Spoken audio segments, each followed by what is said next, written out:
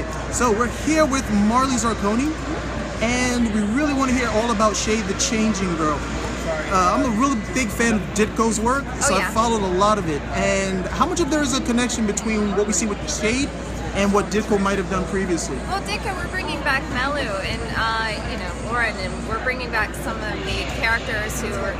She was, one of the original people who was chasing down the Madness Vest. So we're bringing her in as a character in this version of Shade. So yeah, she's actually going to be a good antagonist. Yeah. Okay, one of the things that a lot of DC readers I've been hearing about is the change with legacy characters. We'll see that certain characters are male, they become female. Certain characters were white, they become black. But DC is about legacy, and part of the legacy is the changing of those characters. So does any of that factor in with Shade the Changing Girl? Well, I mean, with Shade, Shade's former, especially the Vertigo version, I mean, he changed gender before.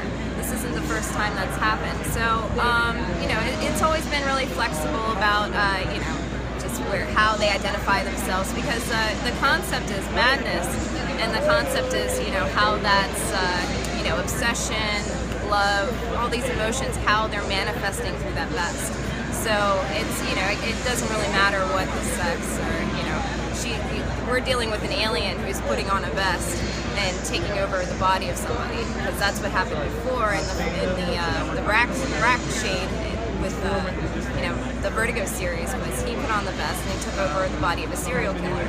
So we're kind of just doing something like that. Rack Shade still exists. It's not like we just got rid of him and he still exists in the universe. We're just adding something more to it. Through the Madness Vest is almost more the centerpiece throughout that links all of the books together. So, what's more challenging, say turning out a page raid for Shade or like Mutant Ninja Turtles? Oh, Shade is it's really personal. I love it. I really love working on this book. It's been, it's really up my alley. Turtles is fun to work on, but it was, you're still working within the parameters of, you're working on a licensed property, they have rules. And, with this, I have a whole lot more flexibility. So I'm actually really enjoying this project a little, I enjoyed working on Turtles more, but it's just different, a little bit more personal, working on Shade.